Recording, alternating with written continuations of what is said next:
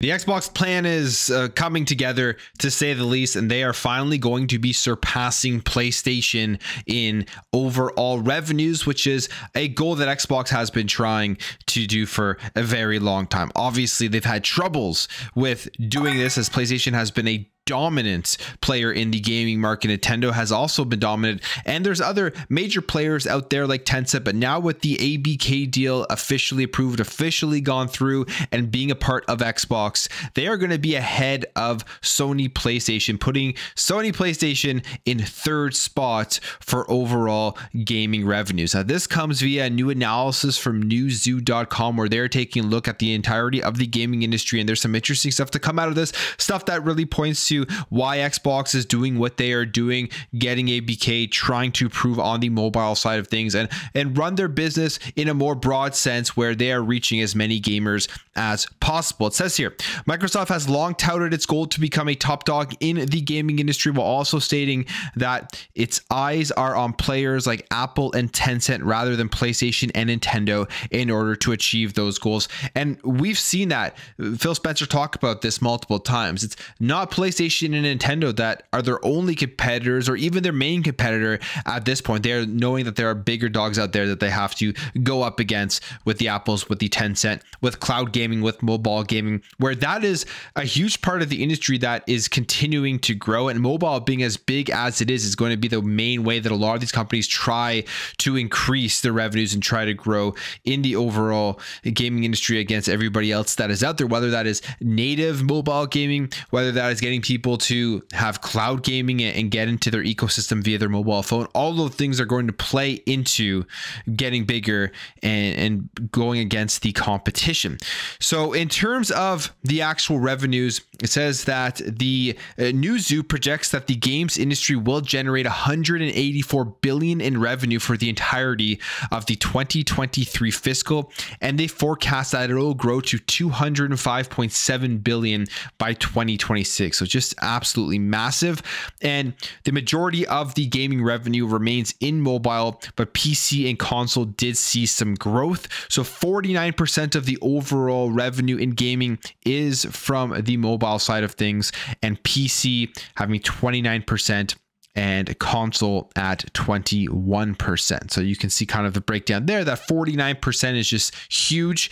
Again, why Xbox wants to target mobile, why they are potentially going to build out their own mobile store to take on Apple and Google. All of these things in these numbers really point to their main reasoning.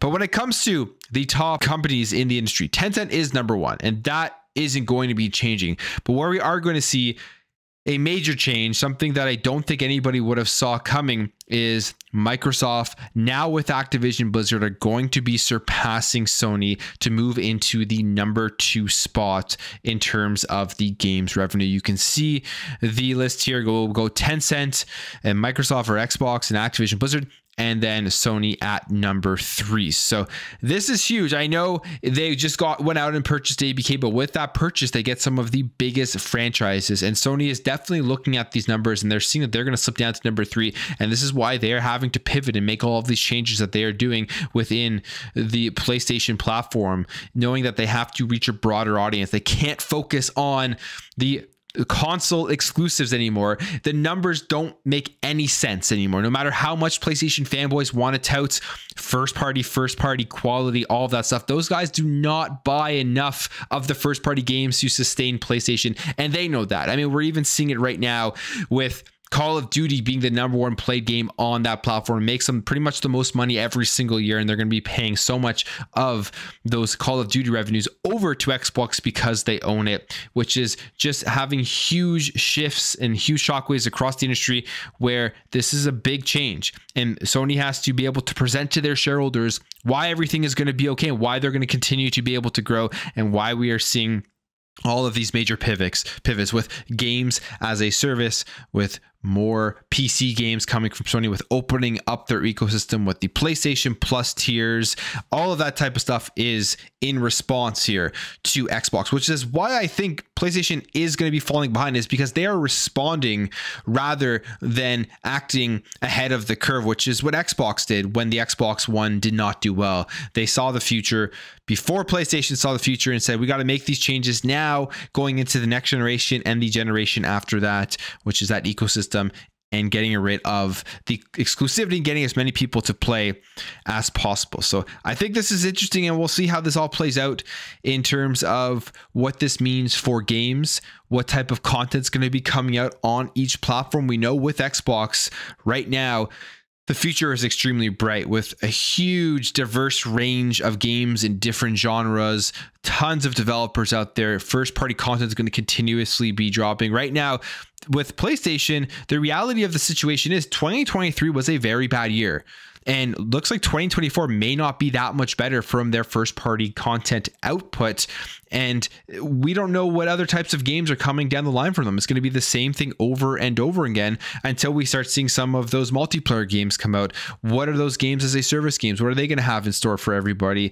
I'm looking forward to it. I hope that they're able to bring out some great stuff. I don't want PlayStation to go away or to fail in any sense. We need that competition in gaming so that Xbox doesn't become complacent as well, which they kind of did after the Xbox 360 generation. We don't want that to happen, but something like this is going to continue to push that competition, and Sony's going to have to push back hard, or there's going to be a big switch here in terms of where most people are going to be playing their games. Now, when you think about PlayStation, you think about what is the future, it's a perfect segue into what they just announced, which to me is just crazy that they're still going along these lines of releasing the same thing over and over and over again. And that is The Last of Us Part 2 Remastered was officially announced for the PlayStation 5. So on January 19th, 2024, it will be a first-party PlayStation game, but it's essentially just the re-release of The Last of Us Part 2. I don't think anybody asked for this. I really don't think anybody wants this, but you will see a bunch of people buying it, and PlayStation knows that. There are going to be a lot of people complaining online as to why are they releasing The Last of Us again? I can't even remember how many times they've released the same game over and over again, rather than take time and develop something new. But people are going to complain, but people are still going to go ahead and buy it, which is why PlayStation continues to do this, because they know their fan base is going to give them that money. So this is exactly what this upgrade is. It's going to be $10 to get you to the PS5 version of this game. Your saves will be able to carry over, and it's also going to be coming with another game mode. There's also this physical edition where you get a bunch of stuff with it, which they will be releasing as well. But specifically, this is exactly what this remastered version has. It will feature enhanced graphics, including native 4K output in fidelity mode, 1440p upscale to 4K in performance mode, an unlocked frame rate option for TVs that support VRR, increased texture resolution, increased level of detail distances, improved shadow quality, animation, and sampling rate. And they will also have this new rogue-like mode, and they describe this mode as an experiencing The Last of Us 2's deep combat via an entirely new mode. Survive as long as you can in each run as you choose your path through a series of randomized encounters. And it says you can play as a host of different unlockable characters, some never before playable in the Last of Us franchise, each with unique gameplay traits. The variety of challenges feature different foes and memorable locations from throughout Part 2, all culminating in intense boss battles. So $10 upgrade. The price isn't anything that is bad. I mean, $10, whatever, if you want to get the PS5 version. But to me, it's not about the price. It's not about anything like that. It's about the time that Naughty Dog is taking to make this that nobody asked for. A game that when it was initially released as well, a lot of people, I don't think, liked it as much as Part 1. The story, a lot of people did not like, with some certain aspects that happened early on that really turned people off from the game.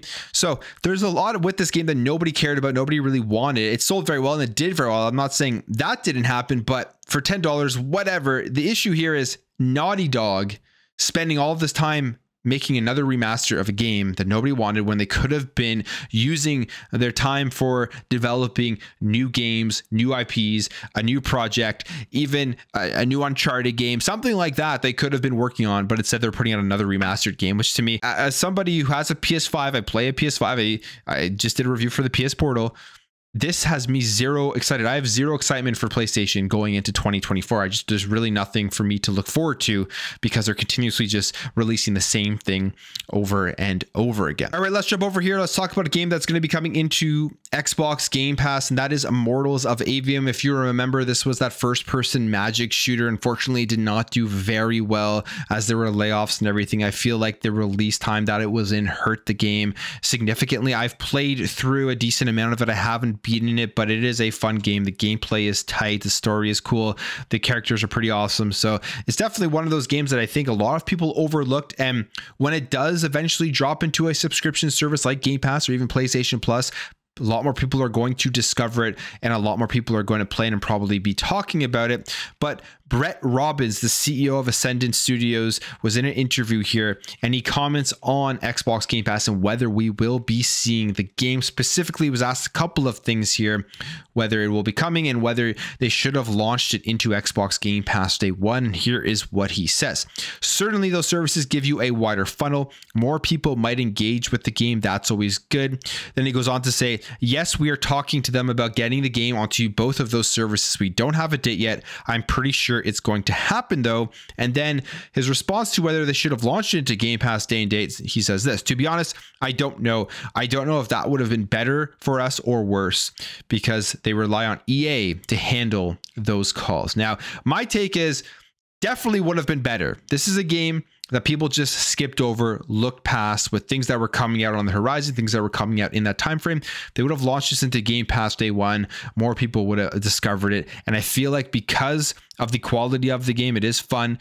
It's a good shooter. It has great mechanics and it's different than a lot of other first-person shooters out there with all the different magic mechanics. People would have been talking about it, sharing it around on social media. So I think it definitely would have helped. But I also think when it does launch into Game Pass, eventually it will help as well, and it will be coming because from what he says there, but also it's EA, and EA, those games eventually all make their way out onto the service because of EA Play. So look forward to Immortals of Aveum. Like I said, it is a good one. If you haven't played it yet, probably could just wait now until it eventually does drop into the service. Now, he also talks about the Xbox Series S and developing for it. We do know the Series S has less memory. It takes more resources and it's more time to optimize for the weaker console compared to the Series X and the PlayStation 5. When I guess they're starting out, they're optimizing it for those two higher end machines. We've seen plenty of examples, way more positive examples of the Series S being a great machine versus negative. A lot of people only like to focus on the negative.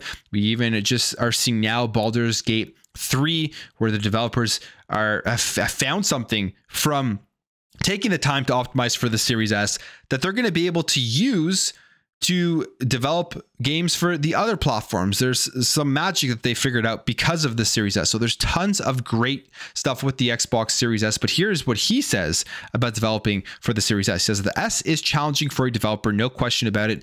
You have memory constraints that are hard, and you have to unfortunately strip out some detail in order to really get a good experience. It's not a surprise. It's a less powerful machine than the X, so there's going to be a compromise you're making to the game to some degree. It's inevitable, especially as we're finishing the game. There was a lot of work to make sure that it was a good experience on the S and that it looked good. You're just dealing with a very different beast than the PlayStation 5, the Xbox Series X, or a high-end PC. So it doesn't really say anything earth-shattering there.